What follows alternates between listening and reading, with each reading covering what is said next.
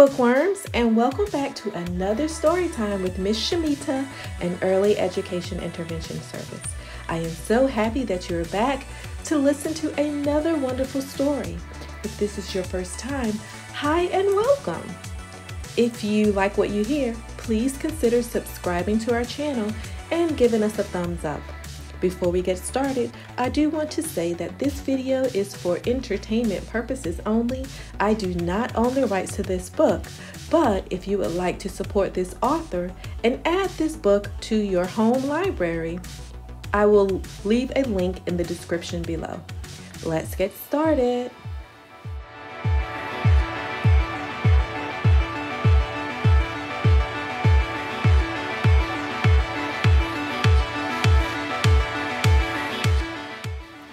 Today's story is I'm Not Sleepy by Johnathan Allen.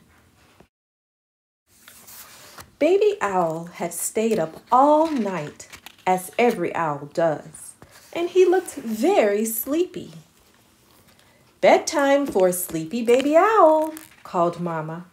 "But I'm not sleepy," grumbled Baby Owl.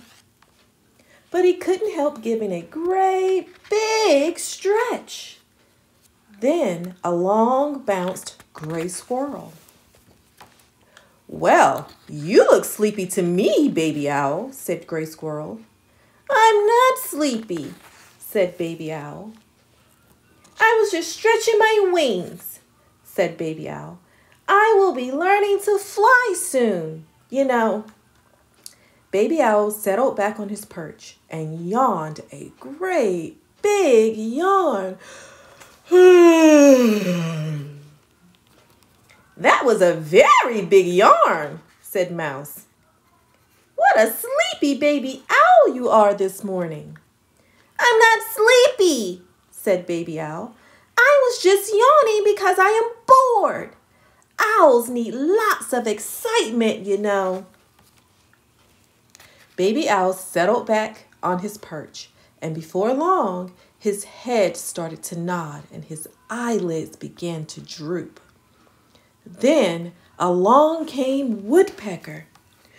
"Wah!" said Baby Owl. "Oops, sorry," said Woodpecker. "I didn't know there was a sleepy baby owl on the other side of this tree." "I am not sleepy," shouted Baby Owl. "I was thinking. Owls are very wise and we spend lots of time thinking, you know." Then along came Papa. "You look very sleepy, Baby Owl," said Papa. "It's time you were in bed." "But I'm not sleepy," cried Baby Owl.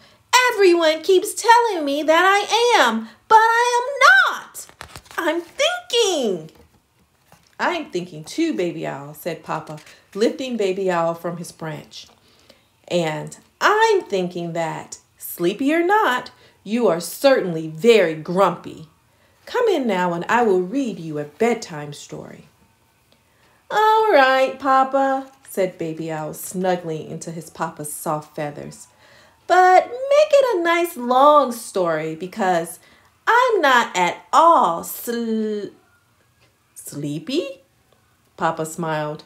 Baby Owl was fast asleep. Good night, Baby Owl.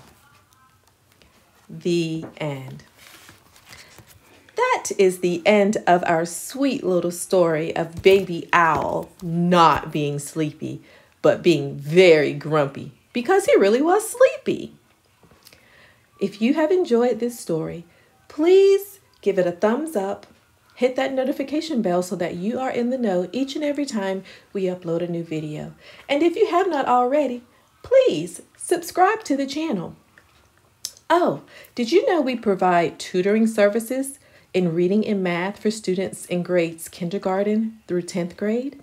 If this is something you're interested in, you can find the details in our description below. Until next time, bye!